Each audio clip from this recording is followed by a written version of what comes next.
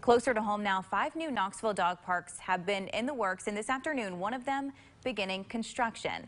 We were just at today's groundbreaking ceremony at Sam Duff Memorial Park, and we were not the only ones who were out there. Some people in the community excited for this new dog park also turned out.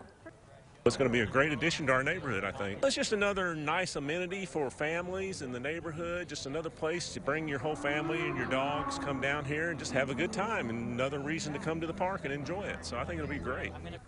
Now, 5 new dog parks are also being built outside of Knoxville in Knox County. All 10 dog parks, the 5 in the county as well as the 5 in the city, were made possible by 10 $50,000 grants awarded by the Boyd Foundation.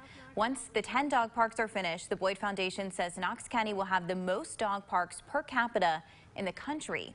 Right now, Knox County is ranked 29th.